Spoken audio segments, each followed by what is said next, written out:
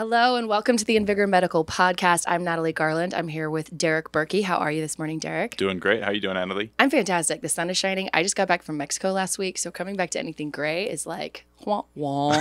So as soon as the sun came out today, it's just like boom, I'm up, I'm moving. It's fantastic. I love it. That's amazing.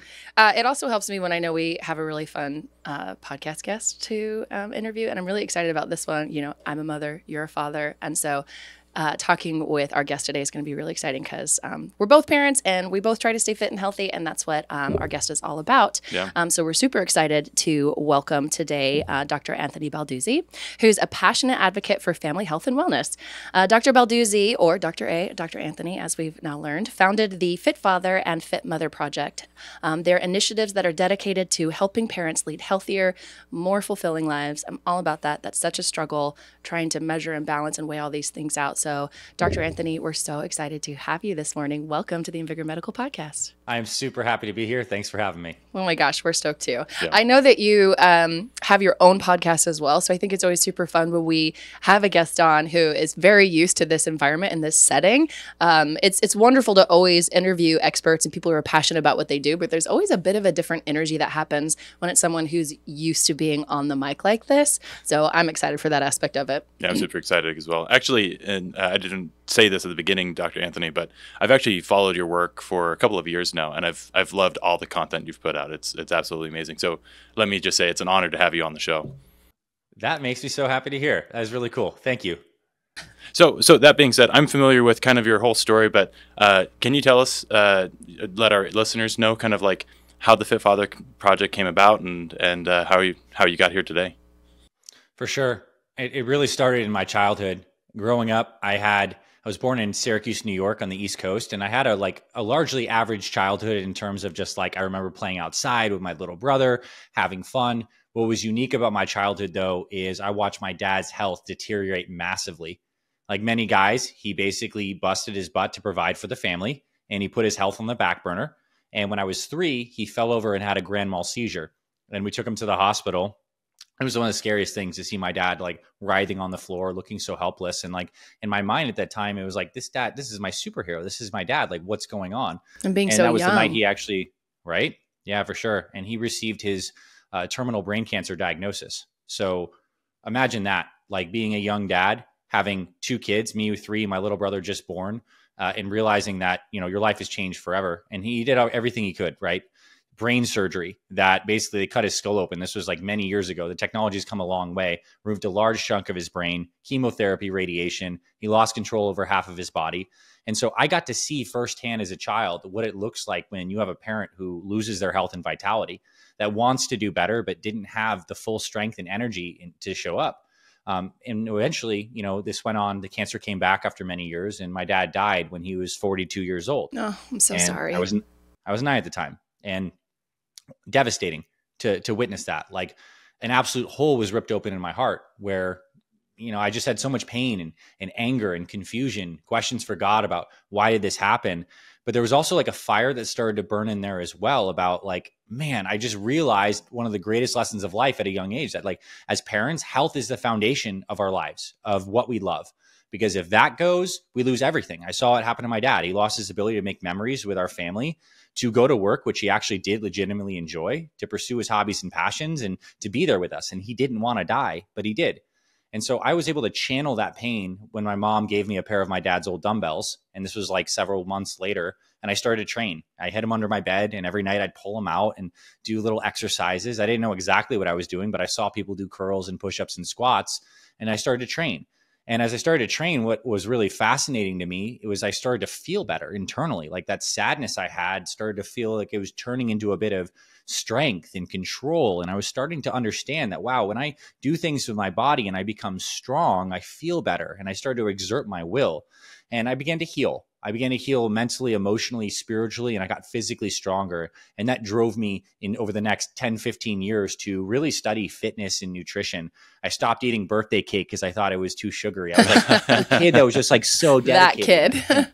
Yeah, that kid. In high school, I packed my own lunch and carried around a water bottle. And I was just like, I just knew health was really important for my healing and on deep levels. And I became very passionate about the fitness side. I began competing in bodybuilding, and that was a very interesting period of my life because it's all about getting yourself to look as good as possible and train really hard. And you learn a lot of valuable things, but I also in the process developed a psychology and ego where I was putting my own body on a pedestal. It was the thing that I was worshiping and designing my whole life around. And then in my final year of medical school, I had a very big wake-up call. With that same ego that drove me through the fitness and the training, I took that onto the skiing slopes with a friend. We were taking a long weekend away just to blow off some steam, and we're both very good skiers. And I had an intuition this day that I needed to slow down, but I completely ignored it. And I was skiing really fast, and I was going down a run where I was doing a jump in the air. And as I jumped in the air, there was a moment where you're like, uh-oh, like this is not going well. My skis are crossing a little bit. And when I land on the ground going about 30 miles per hour, my skis just blow off. So I'm head over foot, just tumbling, somewhere in there, snap my arm, and then slam into a tree going about 30 miles per hour. My right leg explodes into 6 pieces. Oh my God. Goodness. So I am like in the bottom of this tree well. I'm in my late 20s now, like wiggling my fingers and my toes, being like, am I dead? Like, am I paralyzed? My knee is backwards and sideways. And then the pain hits, right? The most excruciating pain of my life, floods me. And in that moment, I'm like, I literally almost just killed myself. Like earlier than my dad died from my own decisions and my ego. And this began the next phase of kind of like my progression healing journey into health and fitness to learn how to like regrow my body, regrow a leg. I went through 6 reconstructive surgeries over 6 years, stem cells, all of the stuff. And to basically, and also healed myself emotionally and spiritually to understand that health is so much beyond just tending to the physical body, but it's also relating to our bodies through the different stages. It woke me up with empathy. It woke me up with a greater sense of purpose. And then, I became a dad through that period of time as well. And it's deepened why I'm so connected to health, because our bodies certainly are these body vehicles through which we experience our life journeys. And as parents, the quality of our body and our energy is ultimately transmitted to our kids. It sets culture for our families. It gives us longevity. And these bodies can be amazing learning vehicles for our mental, physical, and spiritual growth and development. And I learned that so much. So that's why I'm passionate about this conversation that's beyond just like, how do dads and moms over 40 like improve hormones or exercise or make time for that? Like that's important because that's like the art of implementing a health routine to create results. And we're world class at that. We've had roughly 100,000 families run through our programs in Fit Father, Fit Mother and create life-changing transformations. But I'm also passionate about this idea of how do we connect more deeply to our health and why it's important so that we can have a really profound healing journey in the process.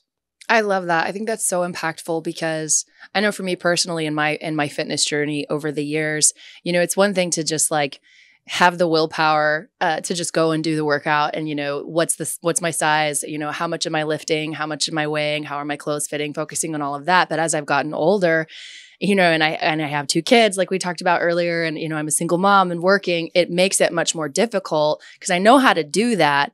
But finding the time and squeezing it in. And so for me, over the last couple of years, focusing in on, I remember I was going through a kind of tough time physically and mentally. I was actually going through a health issue I wasn't even aware of. And I was really struggling to get into the gym.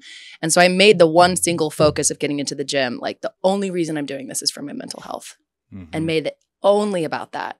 And it was amazing the difference that I saw because then it wasn't, because otherwise it was about, what kind of workout am I getting in? And am I lifting enough? And, is it HIIT? Is it, is it the barbell? Is it all of these different things?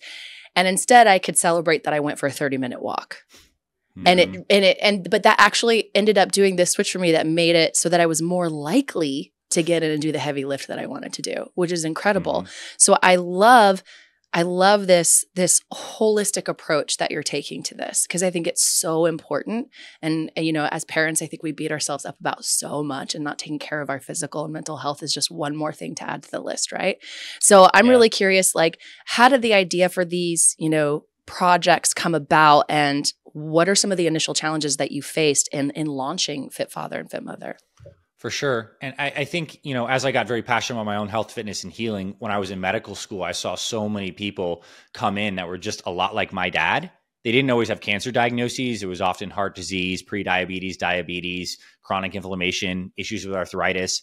And they just struggled to find a way to have a sustainable health and fitness plan, to get the mindset aligned, the right daily routines, and to make it practical for busy parents. So I started to develop like my methodologies to teach people in the medical front. And then I started to package those in a way that would be accessible for every mom and dad who wanted to improve their health and fitness amidst the chaos of busy lives. So it really has been a powerful mission of my own healing journey, and also in memory of my dad, in service of my dad, and what I went through to help other parents get through that.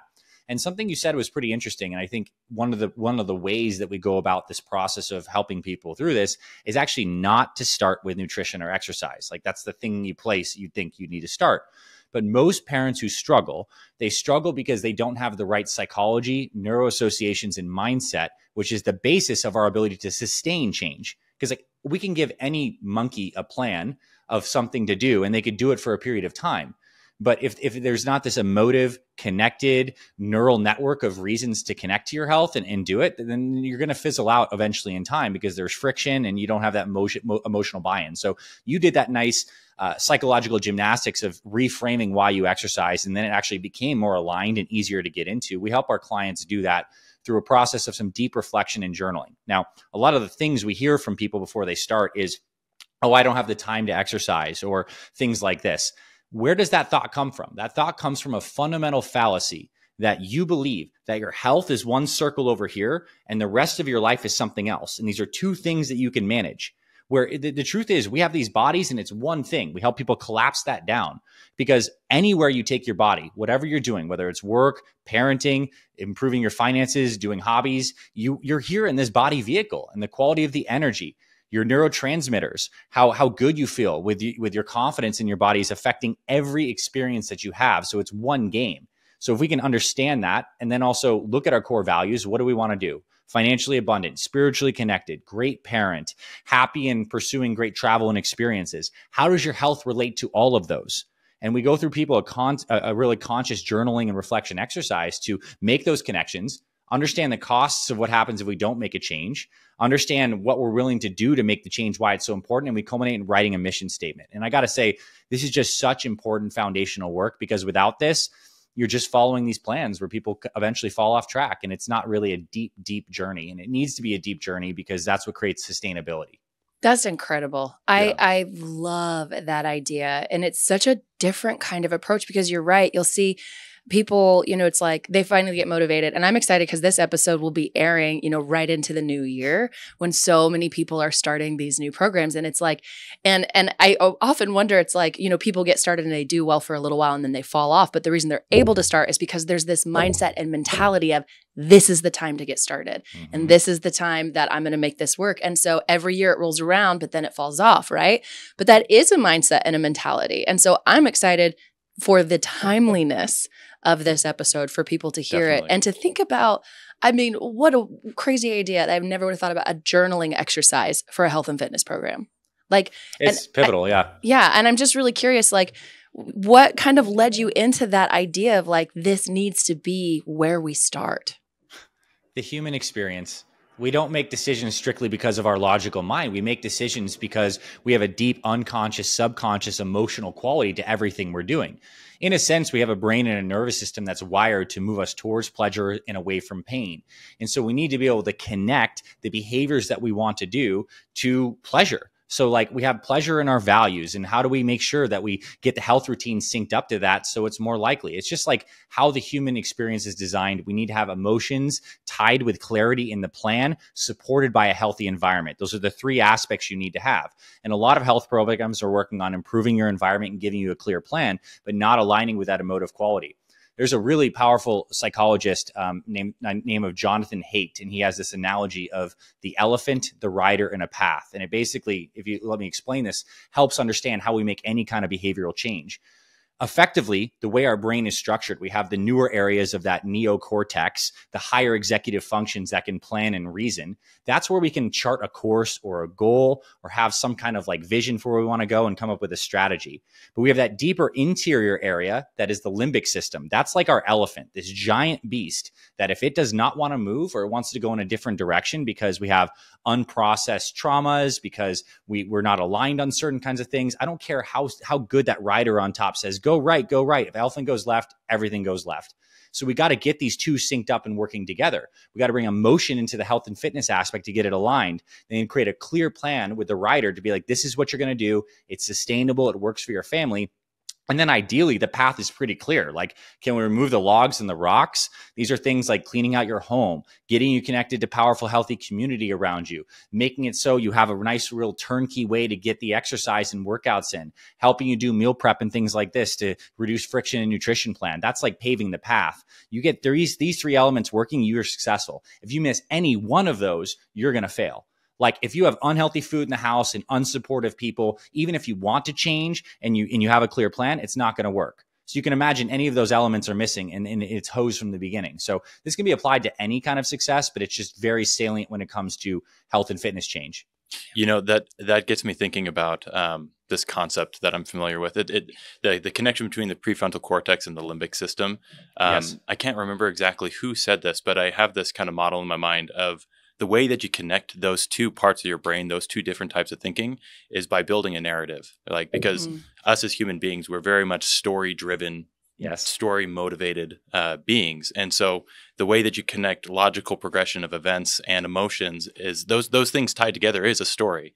Like, yes. And so by following a beat. And so if you can, through journaling and through kind of like writing your mission and through saying like, this is what I want to do, it's just, you build so much more resilience, right? Because you know, let's say that you do screw up and you're like, oh, you know, you go out and you eat too much pizza, or, you know, you eat a Twinkie because you're at the gas station and it just looks appealing and you eat it. That you're if you have this narrative, if you're just looking at it from like a logical point of view of like, well, I've got to do X, Y, and Z, it's very easy to see that as like an on-off switch. And if one mistake and you're off the bandwagon, right? But if you really get this story of like, this is the type of person I want to be. In fact, Dr. Brett Burton, whose the episode just recently aired, talked a lot about this, where it's like, if you're able to tell yourself, I am a healthy person that does healthy things, and you're able to buy that narrative, you're so much more likely to be flexible when things come your way. So I love this approach that you're talking about, because it gives not just it's so much more holistic and really encompasses the whole picture. Yeah, for sure. And let's frame this even deeper. Like we have the concept of the hero's journey, like through myth, like Joseph Campbell kind of stuff. Like let's talk about like Lord of the Rings movie many of us have seen. Imagine if Frodo, the first time he put on the ring and the ring wraiths came and almost killed them all, was like, oh damn, I blew it. I guess the mission's over. Not like, for me, guys. I'm going back to the dryer. Sorry, and turned around. It wouldn't be a great story, and it wouldn't work. And I think if we create this greater frame that like this purpose of this path of getting healthy and then continuing on is a hero's journey that's deep, that greater frame around it that has a narrative and story that connects your health to your family, that connects your health to how you like to spend your time, to your highest, deepest values. For me, I connect my health to my feelings of spirituality and internal alignment. Like these are deep motivations. And that's not to say you don't still have this outer layer of physical. I want to look a certain way, be perceived a certain way. Like that's good. That's part of the picture. It's not bad, but there's like layers to the onion. You want to go deep on this. And then you can get away from the all or nothing black and white thinking. Then you can get away of thinking that I don't have enough time to do this. It's like, it's imperative. This is how I tend to my body. And now you're moving in the right path. And the guest that you shared about with doing the positive affirmations, I think that's important stuff. And it's very helpful and can be a part of like retraining the mindset, doing new, more positive associations and statements. But ultimately, the transformation happens in the daily dojo, in you actually like getting this emotive power, taking the actions through behavior change, and then starting to see the effects. And that is you're really creating new neural grooves as you're releasing physical weight. You're changing emotional weight is coming off too, and new patterns are being laid down. It is a process. And I'm here to tell you the cool thing is like for a parent who's out of shape, you can do it in 6 to 12 months. You might have been unhealthy for like 20 years. But in 6 to 12 months, you can rewire your psychology, get however much weight you want to lose off. And I can say this with confidence because we help so many people do that in that time frame. Yeah. I want to just have a little sidebar here for a moment and just say, we're sitting here talking and I'm thinking how cool it is.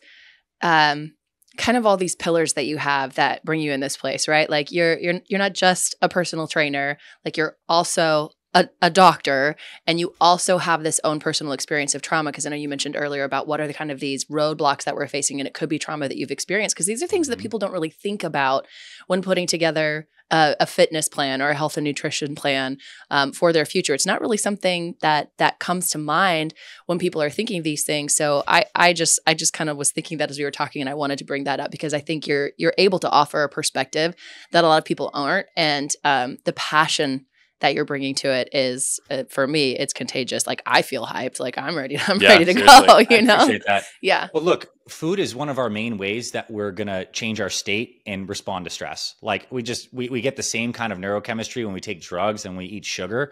And ultimately, when people are feeling like they're not eating healthy or they're not doing healthy behaviors, they're doing something to cope with a feeling of pressure or wanting to change their state. The healthy people, the people that are consistent and have good physiques and bodies and habits, like, they also have those same stresses and pressures. Now, they may relate to them in a slightly different way, but they certainly have healthier outlets and mechanisms. Like, they go into the gym and they use that for their mental health. They use healthier meals to change their neurochemistry. So ultimately, we're all going to be kind of coping and managing. I just help people create this background of a default healthier system that works, that's low on friction, because if you have a lot of friction in your plan, ultimately it's going to hit the rails, and then you work it in the dojo and you start to change. I'm thinking as you're talking, another thing, I think it's easy to do this comparison game, right? If you're not somebody that's on this track for taking good care of your body and your mental health and whatever, and you see these other people and you say, like, well, if they can do it, why can't I do it? Right. And you kind of start to do this equalizer. And on one hand, it's like, yes, we are all the same. You know, there's, to a degree, the same capabilities that we have. But one thing that I'm thinking is how much our experiences impact us. And as we're talking about our mental framework and our trauma and the stories we tell ourselves and how that keeps us from being in something like this, I think about people that I know being on a fitness journey and being fit and taking care of themselves and taking care of their mental health is just something that just clicks. Like, they're just, they work hard at it, but at the same time, it's never really been a struggle for them. Whereas other people, it's like, they've never even been able to get started, or they get started and they fall off, and they get started and they fall off. And so I'm curious if you could speak to how much does that play a role in, people that seem to be able to just fly and go and they're doing amazing versus people that really struggle to get started. Is that really what we're talking about? Is that internal story and reframing the mind? Yeah, I think it could be internal story. It could be the struggle is rooted in some kind of fundamental challenge that's been going on for a long period of time. Blew out your knee in high school, feel like you can't exercise, stack it up. A lot of it is due to bandwidth and how your life is set up, and the amount of stress and busyness that you have is a big factor, let alone and layered on the fact that the body goes through this trajectory in your 40s, 50s, 60s for women and men, where your hormones change. You can't get away with doing the same things you used to do. It's easier to gain weight, harder to lose weight. So you almost need to be more dialed in a sense, to be able to succeed in this. So it's super multifactorial. And I'll offer this perspective. We all have areas of our lives where we feel naturally competent and it goes pretty easy for us. There could be someone who is overweight listening to this who absolutely crushes it in finances. And there may be somebody who is, really healthy, physically fit, that can't find a way to really provide for themselves and get the career thing. So I think to recognize that we all have our strengths and weaknesses, to lean into the fact that wherever we're really struggling, and as long as we feel an internal call to improve that area, that is the exact path of our lives forward. Like, it is ours to do. If we're being called into this and it's a deficit, that is how we grow into a more complete whole person. Because the word health literally comes from the old Germanic that means wholeness. And we have this sense when we are fulfilled in our work, have deep connections in relationships, have good health, and all these areas and we're contributing to the world, we feel whole. Like, this whole sphere of us is expressed and great. When we have deficits, that's the exact stuff to lean into for our personal progression. It is what we should take up the real big charge and stand and move into it with even more energy and vigor, because it's ours to do. So that's the empowering perspective of the experience of the deficit. It's what we can fill in, and that's where we're going to get our best lessons and gains. Your future gains are not going to happen really in an area that you're already really good at. It's just icing on the cake, Right. Running the same play. It's the stuff that we feel deficit in that we're going to grow. And what's so cool about the body is all of us eventually die. Health is So great. cool. All of us eventually lay these bodies down. Our skin eventually dehydrates and gets wrinkly. We eventually get it so we can't squat the amount of weight we used to. So it's this beautiful trajectory of surrender that comes in here. So while we still have these bodies, let's use them as vehicles for our deep development. And that's where I think you're getting here. You're getting mental, emotional, physical, spiritual development through the process of getting healthy and then staying healthy. It's phenomenal how deep this really is. Yeah, that's incredible. As that last thought that you shared of like, we are all headed to the same spot, right? We're all headed towards death. No one's going to escape it. It reminds me of a book that I read recently by Peter Attia, Outlive. I don't know if you're familiar with Peter Attia and his work. Yeah, I absolutely love it. This concept that he talks about and he has talked about for a very long time is this divide between lifespan versus health span. And kind of like his whole purpose is to try to help people to increase their health span, which is essentially like how long you can live while still being healthy. And so it by focusing on like physical fitness, and it's not just physical fitness, because just like you said, health is not just like how your body reacts, it's also like mental health. He has a whole chapter dedicated to that in his book. So I guess my question for you is like, what can our listeners do specifically, like if they want to get started now and they want to actually say, let's say that they've taken the time to actually like said, okay, this is my why, this is what's driving me. What are some of the like foundational things that they can do to actually start increasing their health span so that way they can live better and fuller lives as they age? Love it. We're about to get practical here. There is an order of importance when it comes to creating health change. There are some things that are just more fundamental to do first than others. The good news is exercise is not first on this list. It is a couple steps down. The first thing is, outside of the mindset and deep work we've done, is you need to create your version of a sustainable, healthy nutrition plan. Because food is one of those unique things where it's either poisonous for the body, like truly creating inflammation, blood sugar dysregulation, hormonal issues, or it's literally healing and creating blood sugar stability, insulin sensitivity, consistent energy, and weight loss. So you need to get that baseline default plan in, because that's ultimately what you're going to be working every single day. And if you don't have that layer in and you're trying to exercise, you're not eating great, but you're trying to go work out, you're putting stress in a system on top of a poor baseline mechanism that's creating damage and inflammation. And we do know, at least from Peter Attia's work, he's like huge on the fact that inflammation is at the root of disease. Yeah. Looking at like cardiovascular health is really foundational, and food is either inflammatory or anti-inflammatory. And I have my own take on what kinds of foods and diets are best, and we can certainly get into that. But before getting into the foods and like the religion side of nutrition, where it's like, this is best, that is best, it's most important to think of it in terms of like the structure and the routine.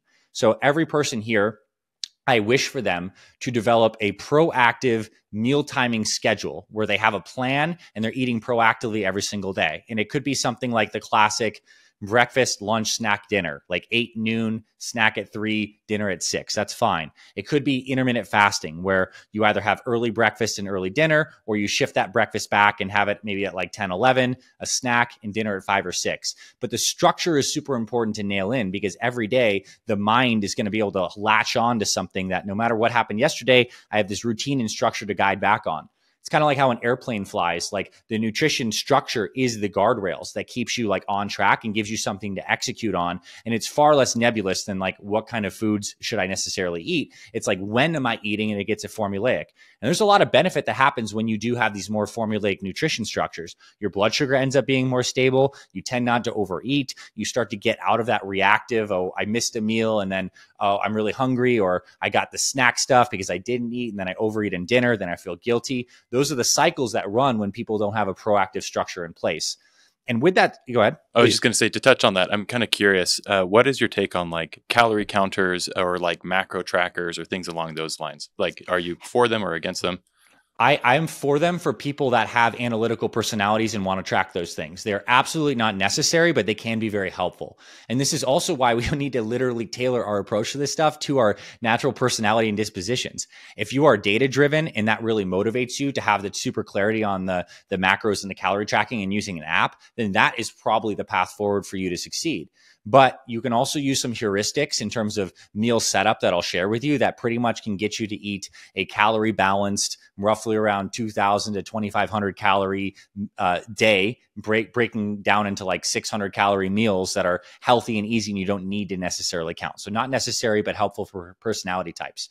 Now, when we're doing nutrition, we're also balancing these forces of consistency and variety. We want to be consistent because it makes it easier. There's less thinking involved. There's less friction. But we also need some variety because no one wants to just eat like chicken and broccoli for the rest of their lives. Like there's no fun in that, right? It's unsustainable. Now, the beginning part of the day for busy parents is the consistent time. Like every person who wants to succeed long term that I've talked to, like they pretty much have a go-to meal number one.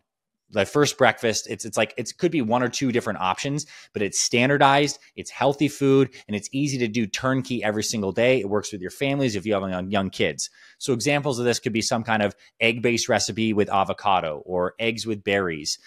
It could be like a power smoothie protein thing. It could be overnight oatmeal with some protein additives in there, but it's something that you don't need to think about that can help turn this gear every single day, that this is how I start my day. This is how I start my day. And that's the purification process of nutrition, because positive momentum begets more positive momentum. That's just how we work when it comes to healthy foods. You eat healthier, you're more likely to exercise. You exercise, you're more likely to eat healthier. And so the nutrition lever is a powerful thing to pull every morning, and we're huge fans of that. And prior to that, what we actually like to have people do is when they wake up, pretty much within the first 10 minutes of waking up, is to drink 20 to 32 ounces of water. Ideally, you add some minerals to that for the good health benefits of those. And that is so much more than just the physical benefits of it's a rehydration. It's literally almost like a prayer or an affirmation first thing in the day. It's like, whoosh, you throw that back, you feel some gratitude, and you're like, today I'm starting my day with something so helpful and simple for my body. And it's like a blessing that helps the rest of the day go on. It's a behavioral hook. So imagine having the water, then into a standardized meal number one. And I recommend lunch is even kind of consistent too. This could be leftovers from your healthy-ish dinner the night before. It could be a protein bowl. It could be a healthy sandwich on some organic sprouted bread if you tolerate wheat fine. It could be getting healthy meal out at like Chipotle or a local place that has some healthy options if you eat out lunch in the office kind of scenario. But like having those decided go-to options where you remove the cognitive load is essential for those first couple meals of the day to keep this habit momentum. And dinner is the place where you can have more variety. Build it around some kind of protein. You can have some healthy carbohydrates. I'm not a believer that you need to go a super low carb, but I am a believer that you want to lower your carbs when you're getting healthy to improve glucose and insulin sensitivity. And you use this framework. This is like kind of high level, and we can go as specific as you want. It can really help you make this more of a lifestyle than a diet. Yeah, totally. Yeah, because I mean, it really depends on what type of workouts you're doing as well. Because just like you were saying, like the habits are synergistic with each other. You know, your diet feeds your lifestyle, or your workouts and your workouts then like feed back into your nutrition. So like someone who's just doing like, let's say low rep bodybuilding type of workouts, they might not be hitting the carbs as high because they're not doing as intensive workouts, but they are, you know, really maximizing their protein, versus someone who's doing marathons or is wanting to really go on like long runs. Those carbs are incredibly important for them to be able to maintain that level of energy. So I think that's an absolutely fantastic point to be made. Well, overall, I'm loving that your approach is it's not cookie cutter, because I think, you know, people try one kind of diet or exercise plan and then fail, and then they go and they still try another one, and it's like they're trying to find the one kind of thing.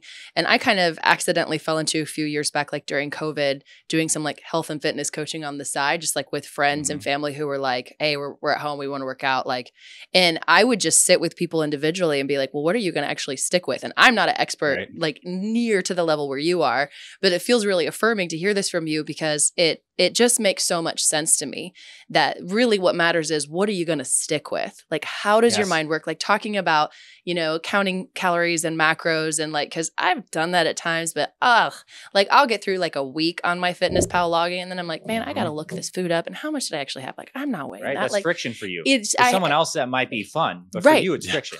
So much friction, like fire, basically. There was a fire happening from all the friction. So I am just absolutely loving that this is your approach. So like if someone were to call you up or go to your website, it sounds like you just have like step by step by step. So once you've like gone through this, it's a literal full process. Like step one, we get you through the mindset mission statement work. Step two, we explain the meal plan in 6 steps, like meal timing schedule setup, deciding what your first meal is for meal one, go to, getting lunch, healthy snacks, dinner recipes, like giving you perfect clarity. And to kind of loop back our analogy, in step one with the mindset, we got the elephant really motivated to go in the direction we want to go. In step two, we give the rider clarity, both on the nutrition and on the exercise. And then in step 3, we basically like pave the path, clean out the home, make sure it's easy to get the workouts in, get you surrounded by community. And like, that's the process of like really repeatable behavior change.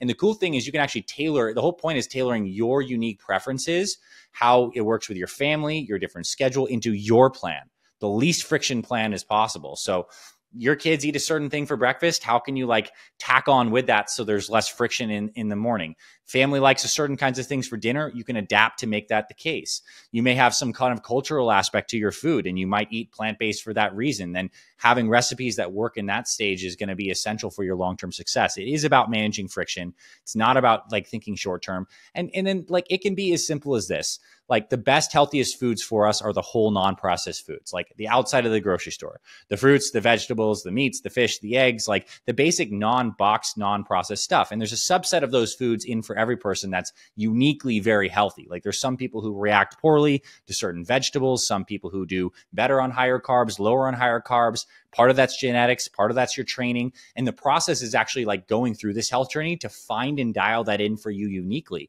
And like what you get through this is, I know my good baseline routine is the foods that make me feel great, and you can still do free meals and cheat meals, and it's all kind of built into this lifestyle. And then you just work it. And look, there's going to be periods where you drift a little bit, but you have a plan to kind of drift on back, and you're not thinking about some kind of rigid diet to follow. It's just a lifestyle, and it also creates a culture for your kids too. And that's where this becomes about the fit family concept too, right? Where you're starting to eat healthier, your kids see you transforming. Not only do you get the benefit of a longer life for them, but they get the trickle down benefit of having a healthier parent and then healthier food choices at home. Because you look around, we have childhood obesity epidemic, like diabetes in kids that did not exist 100 years ago. It is a product of our modern culture, right? And you never see an overweight kid without typically having some kind of overweight parents because they're eating those kinds of foods. They're not making the food decisions. So you want to set your kids up right. I mean, it starts with you. Yeah. You know, you brought up that point of like the effect that parents have on their kids. And actually, I mean, that's kind of the whole purpose of the Fit Father and Fit Mother project, right? Is the mother and father is like central to that and how it affects your children. And something that got me thinking is my own, I guess, how could you say this? Like the parental or the fitness legacy that my parents and grandparents have left before me. I was kind of reflecting on it. My grandfather, like a couple months before he died, he actually hiked the Tetons. And like, so cool. When I think about that, it inspires me of like, I can perform at that level, and I want to be able to leave that kind of legacy for my kids as well. You know, my dad, was an avid runner and still is fairly active. And my mom is very much into the strength scene. And so like, I think about the way that my legacy has, or like my parents' legacy has affected me. And it inspires me to try and leave that also for my kids.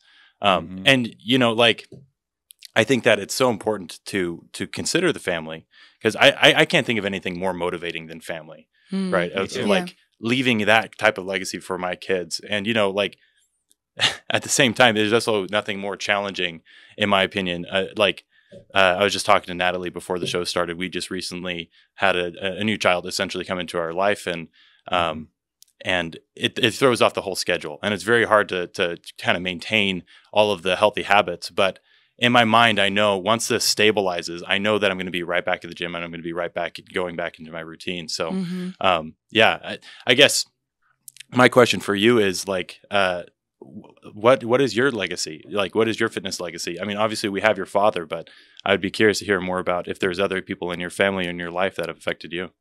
For sure. And I'd say, like, I do believe the statement to be true that generational health is generational wealth.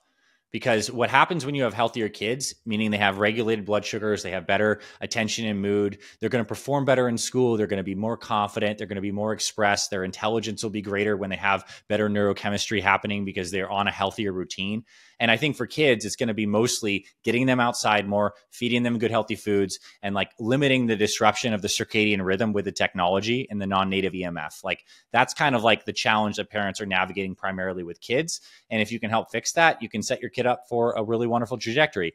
And if they're struggling, I would say it's okay too, because your kid now has the opportunity later in life to go through this hero's journey of healing too. And it's all good in that sense, right? For me, what's most motivating is certainly like family and passing down healthy culture to my family, but it's also this feeling of internal alignment that I have where I'm congruent. I feel like I have integrity and wholeness when I'm speaking about these things. I'm also living them. I understand that health is created when I live in accordance with natural law, light and dark cycles, good sleep, natural foods, water. I think it's poetic that the earth is 70% water and so are our bodies, that like plants, we need the sunshine on our skin and our eyes for proper neurochemistry and hormones, that we need to breathe fresh air through our nose for the oxygen to work for our mitochondria. We need to be connected to this natural process. And if anything, modern life is getting us disconnected with it. So part of my motivation is that alignment piece and bringing in the nature and just the understanding of natural law. And as it relates to what I feel here and called to do is to like to help wake people up to their own internal journey. I feel like I'm kind of like lighting little lamps when people come on, they establish their routine, and then they're a little bit of a locus of light in their family and community. And inherently, because light spreads, it's just the nature of light, it lights more lights. So there's kind of like a generative thing that kind of happens. And we're all doing this. You're doing this right now in this podcast and this platform. It's lighting lights, it's lighting more lights. And I think that's how, in a world that sometimes can seem a little bit stressful, a little bit dark, we do have personal power in our own story, in our own way to like create more light. So that's where this feels like it's more in the realm of like service and goodness, of sharing the embodiment of what I'm into. And like, that's also super motivating for me. I love that. That's quite a legacy to leave behind. I was thinking myself, like, I didn't really grow up with parents who were like very physically fit or active.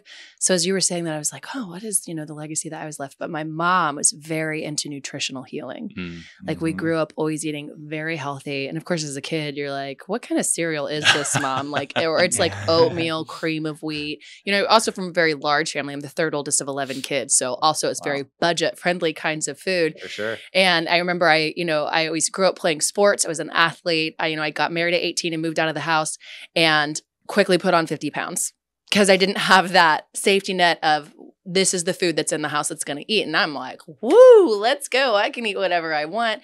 And, Right. Of course, very quickly felt the effects of that. And so, but it was really great because I was able to fall back on this knowledge that my mom had given me about what is healthy food. And I really got to build on that with other types of like understanding what food is doing in the body. But she really laid the foundation for me on being curious about food and on having food. And that's something that I'm now trying to pass on to my children as well. That's and fantastic. Here's what I want to say on that. It's like, okay, so you're going to eat every day regardless. Let's say you're on the standard 3 meals per day, 7 meals per week. That's like 21 meals.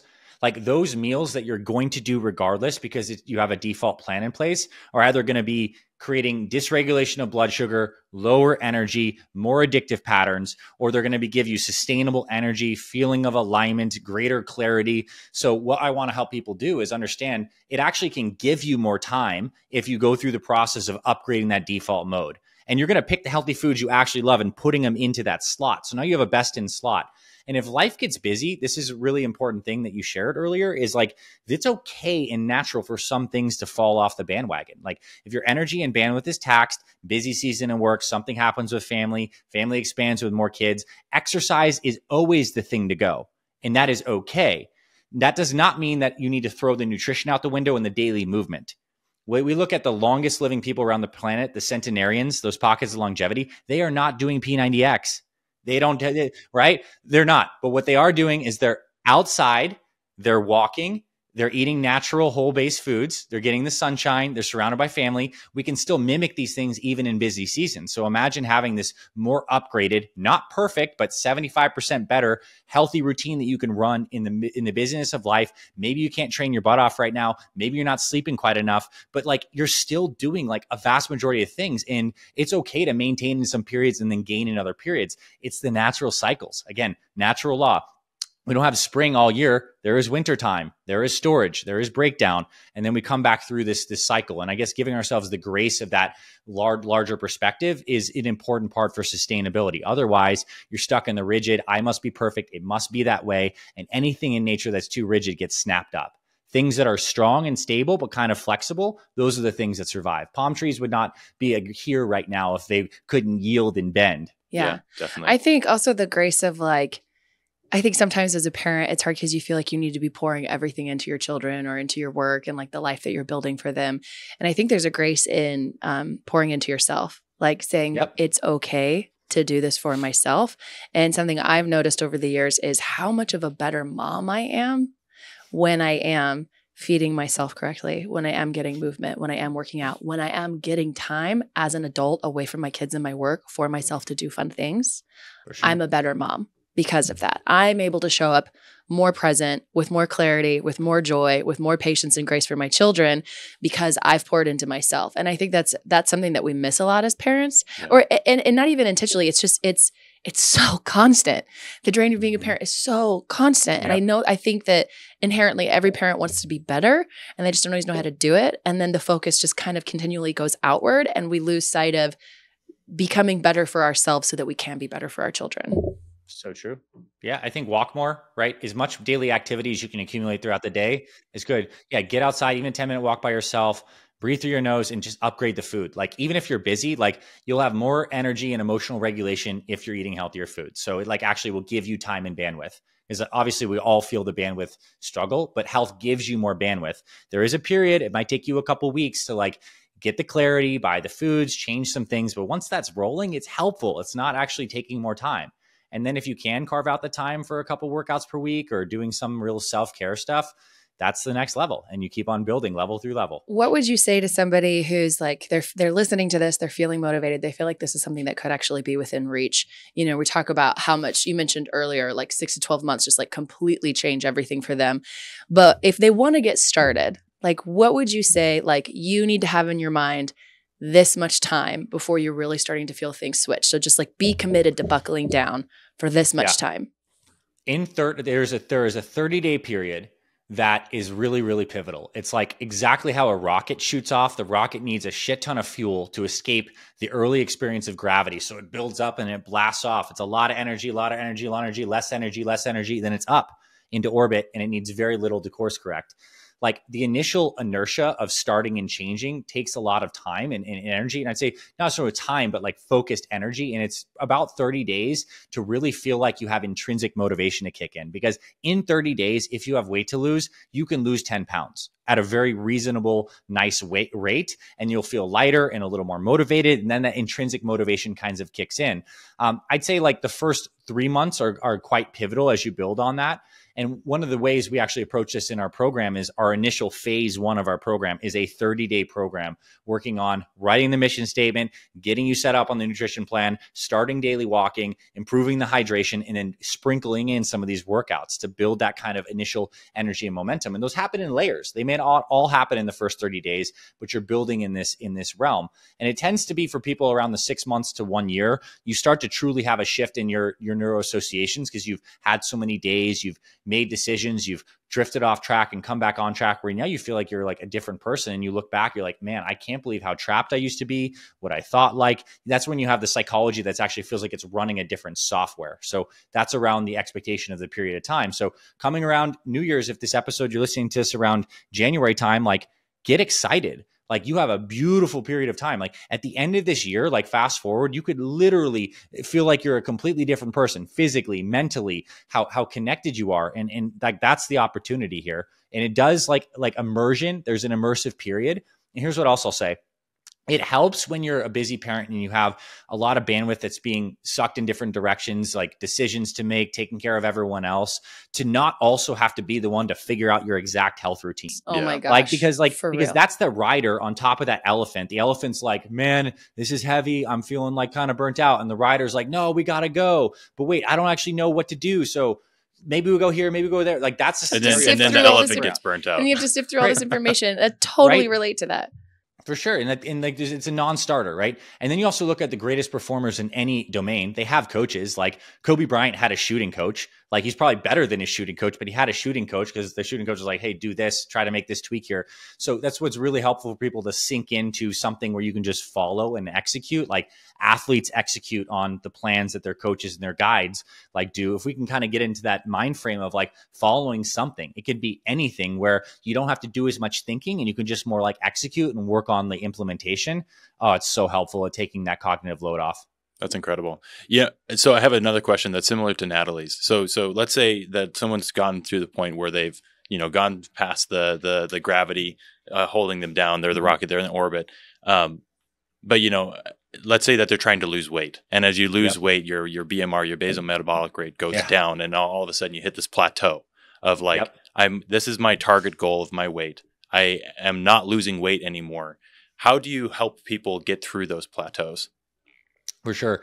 So there's a couple things levers that are really helpful for helping people break through plateaus, and just also understanding that weight loss is not linear. And you're right, it is like a curve that decreases over time because you do lose basal metabolic rate partly. The body becomes a little less wanting to lose the weight, especially as your fat stores decrease. This hormone called leptin decreases as well.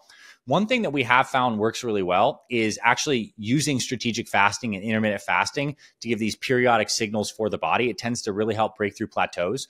So one thing we do in the second phase of our program, after they've kind of gotten into orbit, is we introduce the habit of people doing 24-hour fasts once per week. A dinner to dinner fast, a breakfast to breakfast fast. I just started incorporating these weekly. Did you? This is crazy. Yeah.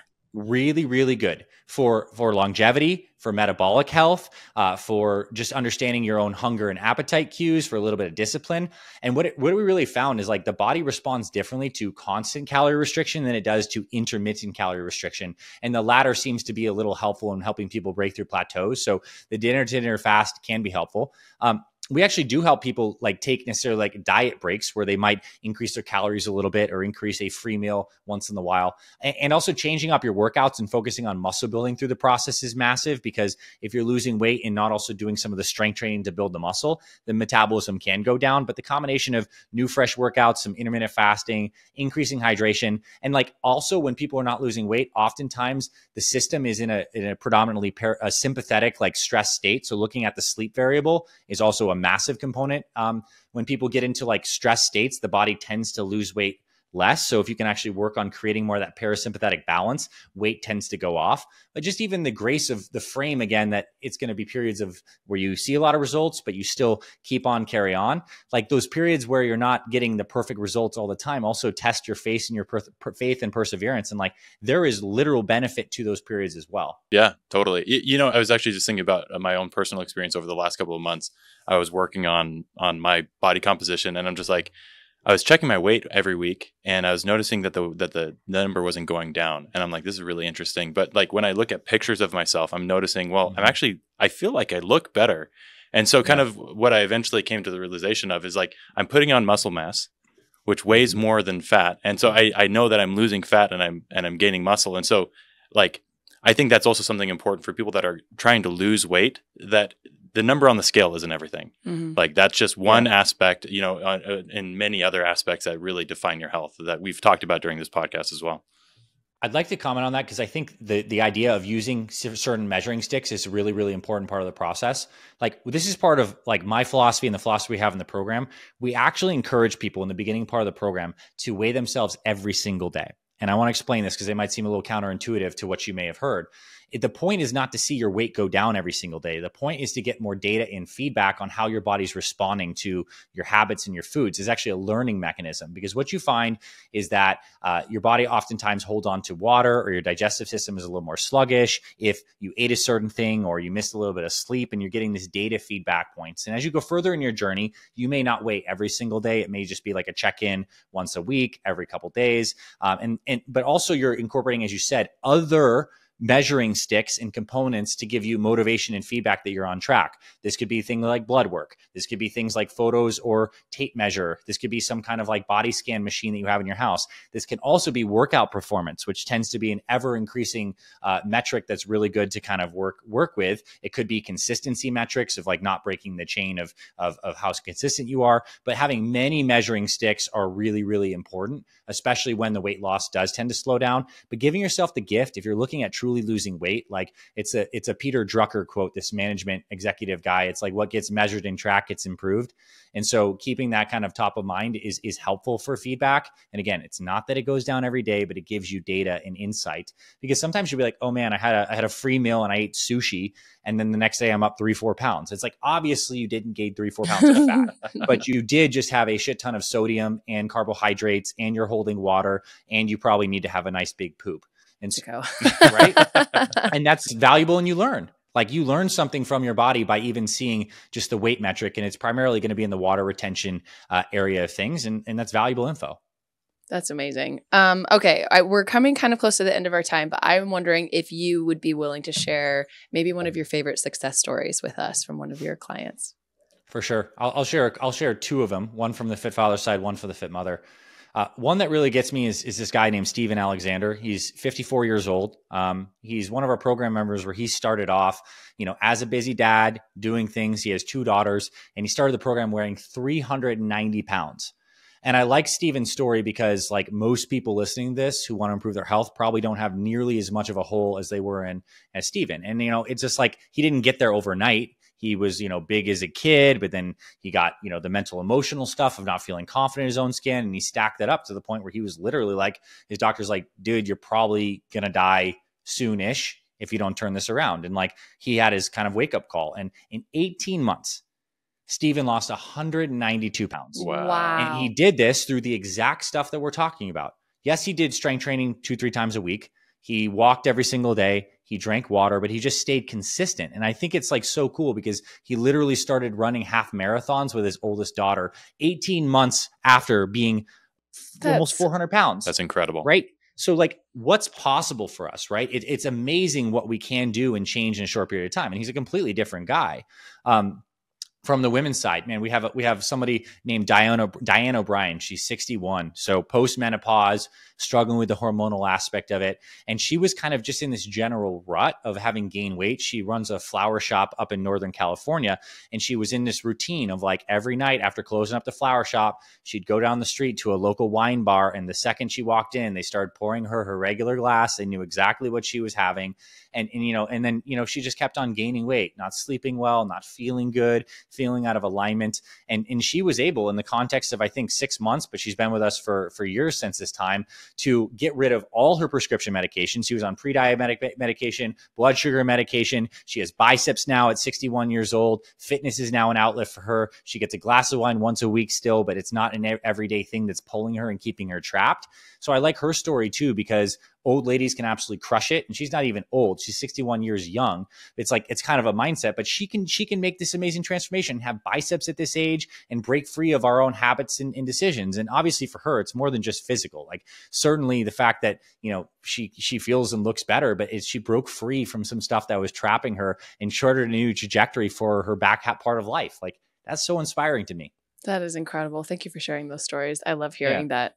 Okay, so for people that are listening and they're feeling as pumped up as we are, what's the first step? How do they find you?